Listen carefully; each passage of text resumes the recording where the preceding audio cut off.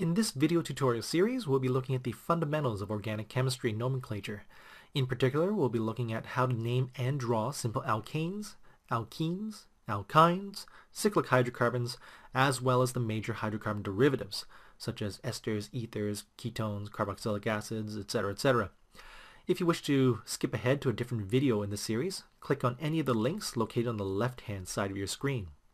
Otherwise, in this particular video, we'll be looking at a brief history of organic chemistry, how organic chemicals can be represented with structural diagrams, as well as a brief introduction to isomerism, the main reason why organic compounds have such long and complicated names. Because this video is pretty long, I think it's over 15 minutes long, you can skip ahead to any portion or chapter in this video by clicking on the links located on the right-hand side. If you would like a copy of any of the handouts being used inside this video tutorial, download instructions are located in the description section for this video. So just underneath the video itself, there's a description section.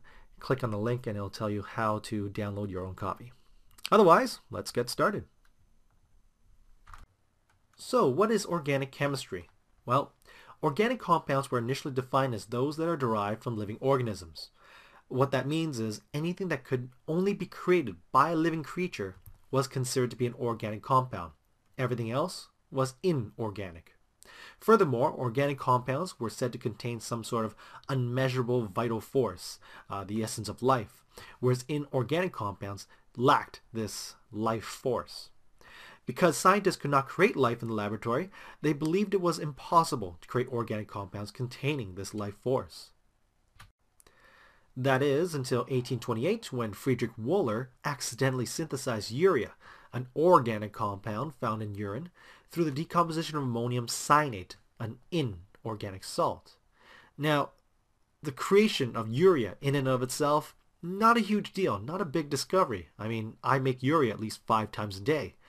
But the way that Friedrich Wöhler synthesized the urea without the aid of a kidney, without using an organism, that was huge, and that broke down the barrier between organic and inorganic chemistry. Suddenly we had to redefine what was organic. Today, organic compounds are essentially defined as carbon-based molecules, but there are exceptions to the rule, such as carbonates, carbon oxides, cyanides, and elemental carbon.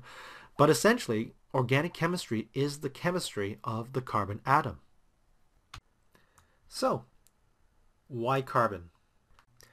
Well, carbon has 4 bonding electrons, and this allows it to bond to a variety of different elements, such as hydrogen, oxygen, nitrogen, phosphorus, sulfur, and the halogens.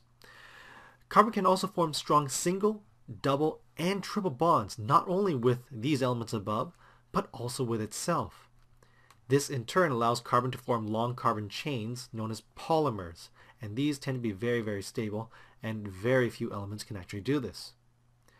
Lastly, carbon atoms can bond together to form a variety of geometric structures, such as coal, graphite, diamond, and fullerenes. In each of these cases, the only atom that's involved in creating this compound is carbon. And depending on how carbon is assembled, how carbon is put together, we have totally different physical and chemical properties. Diamond versus coal. They're both carbon, and yet we have totally different physical properties between coal and diamond. So now that we understand the importance of carbon to organic chemistry, let's take a look at how structural diagrams can be used to illustrate the arrangement of larger hydrocarbons.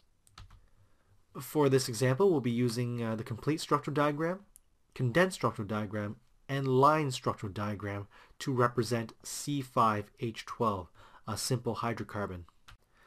But before we start, if you need a quick refresher on how to draw line diagrams, you may wish to watch my video tutorial on that topic by clicking the link in the bottom right hand corner over here. Otherwise, let's begin. Typically, when we draw structural diagrams for organic compounds, we like to start off with the carbon backbone, or a carbon chain.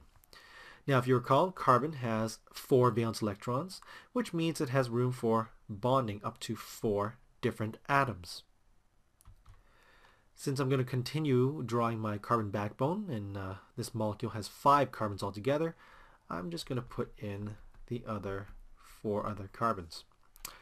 Now, carbon, as you recall, can make 4 bonds altogether, This carbon here has only made 2 bonds, which means it's got room for the 3rd and the 4th bond over here. Same with this carbon, 2 more bonds are available, and this carbon, 2 more bonds are available. This terminal carbon, the one at the end, has only made 1 bond so far, which means it has room for 3 more. Since hydrogen only has 1 valence electron, it can only form 1 other chemical bond with another atom. And since we have 12 hydrogens in this particular molecule, you can probably guess where they are going to bond onto. And there you have it, a complete structural diagram representing C5H12. Every single atom in this molecule is now stable, with every hydrogen bonded once, and every carbon bonded 4 times. 12 hydrogens in all, and 5 carbons, C5H12. Now that you've learned how to draw a complete structural diagram, you're probably never going to have to do it again. More likely, you'll encounter the condensed or line structural diagrams. The reason behind that is, well, with a complete structural diagram, you're drawing in all these hydrogen atoms, and that is completely unnecessary. With a condensed structural diagram, we still draw in the carbon backbone. However, with the H's, well, since this carbon has bonded once, it's got room for 3 more. So, 3 more H's. This carbon is bonded twice, so it's got room for 2 more H's. Same with this carbon, and same with this carbon. And once more, with this carbon over here, it's made 1 bond. Carbons are allowed to have 4 bonds, so it has room for 3 hydrogens. Now, whether you draw your CH3 at the end like this or like this, it doesn't really matter. However, my personal preference is to write the H3 over here because, well, the whole point of a structural diagram is to illustrate the arrangement of the hydrocarbon, the arrangement of the atoms within. So my H's are on this side because, well, looking over here, the H's are on this side of the carbon, whereas over here it looks like the H's are almost bonded with the second carbon over there. But both are acceptable. I just personally prefer this method instead. Although more efficient than a complete structural diagram, there is an even faster way of representing hydrocarbons, and that is with a line structural diagram. So, pay attention, follow with me now. To draw C5H12, you'd go 1, 2, 3, 4, 5. And this is a line structural diagram for C5H12. You see, in a line structural diagram, all vertices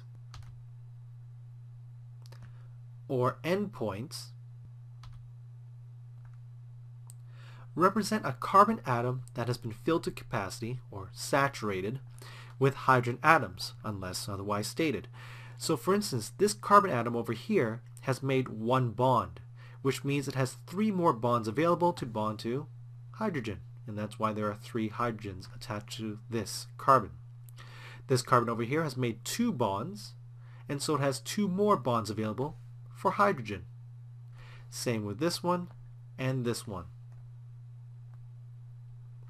Now this terminal carbon at the end, just like this one over here, has only made 1 other bond, which means it has available 3 hydrogens to attach to it. And so this is why the line structural diagram is so much more effective. We already know how many hydrogens are attached to each carbon, so why bother drawing them in? Now, what do I mean by unless otherwise stated? Let's go back to this example. By drawing in a bromine atom over here, I'm showing that a bromine atom is bonded to this carbon over here. So this carbon has already made 1, 2, 3 other bonds, so now it only has 1 bond available for a hydrogen. Now this over here, this endpoint is not going to be a carbon because it says it's a bromine. So unless otherwise stated, this is going to be a bromine atom because I've stated otherwise. And if you wanted to know how it would look on a complete structural diagram, I would attach a bromine atom over here, and notice how the bromine atom is attached here, and because of 1, 2, 3, this carbon over here can only afford 1 more bond with a hydrogen. Well, this carbon over here can only afford 1 more bond with a hydrogen. Same down here, 1 hydrogen, and you just draw in a bromine instead. Our final topic in this introduction to organic nomenclature is that of isomers. These are compounds with the same chemical formula, but different structures. Now within isomers there are many subcategories. However, for now we're only going to look at the concept of structural isomers or constitutional isomers. As was shown earlier, C5H12 can be represented in a line structural diagram as shown here, but at the same time, this line structural diagram also represents C5H12. Let's just double check. This one over here represents a carbon atom. Carbon can have 4 bonds. Well, it's made 1 bond so far, so that means it has room for 3 more bonds, each one bonded to a hydrogen, so that's 3. This carbon has 2 bonds currently attached to it that we can see, which means there are 2 more hydrogens attached to it. Over here, we have 3 bonds, so that means only 1 hydrogen is attached. Here we have 1 bond, so 3 hydrogens are attached. Same thing over here as well. Let's double check. Do we have 5 carbons? 1, 2, 3, 4, 5. C5. Do we have 12 hydrogens? 3, 6, 9, 10, 11, 12. And so there you have it. C5H12 as well. So these two have the same chemical formula, but they have different structures. Thus, they are known as isomers of each other, specifically structural isomers or constitutional isomers. At this point, what I would like you to do is pause the video and try to come up with the third structural isomer for C5H12. Now, be careful. Just because you make it look different doesn't mean that it is different. So, for instance, these two compounds are identical. All you have to do is just tilt your head to the right and they look the same. Same with this situation over here. Even though it looks like you've just bent the arm backwards and it's totally a different structure, it is the same structure actually. What you can do is to write the condensed structural formula for each and every one of these and see if they are identical. Because if they are, then you have not made an isomer. It is just the same molecule. You've just drawn it differently, that's all. So for instance, in each of these 3 cases, their formula is shown here. Nothing has changed. CH3, CH2, CH2, CH2, CH3. CH3, CH2, CH2, CH2, CH3. CH3, CH2, CH2, CH2, CH3. So because they're all in the same order, they are the same structure. You've just drawn them differently, that's all. Meanwhile, this isomer of C5H12 goes CH3, CH2, but then a CH bonded to 2 CH3s. So as you can see, the formula is totally different. Thus, they are isomers of each other and different structures. So, give yourself a few moments and try to find the third structural isomer, please.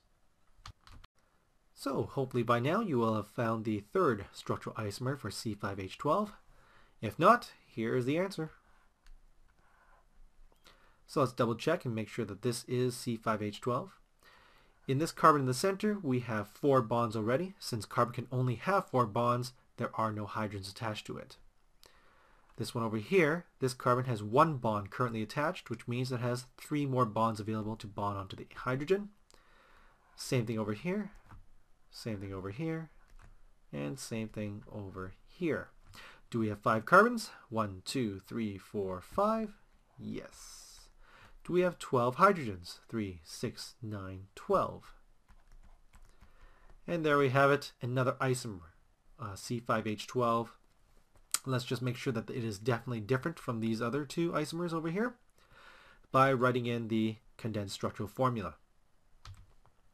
So we have a CH3 bonded to a C, bonded to a CH3, and then 2 CH3s sprouting out from the center.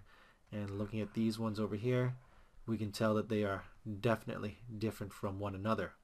Although they have the same chemical formula, C5H12, the expanded molecular formula or condensed structural formula are different for each one. So they are isomers. Quite often in nature, form follows function. What that means is, depending on the form or the structure of the molecule, you can have a totally different function.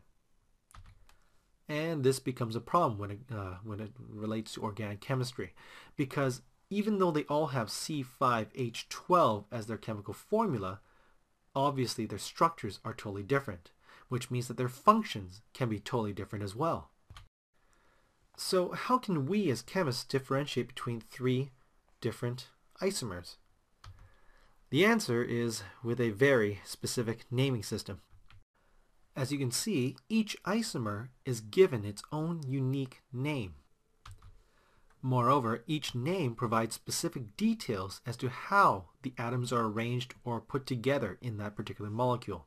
And this is the reason why organic compounds have such long technical names. But we will cover that in our next video tutorial.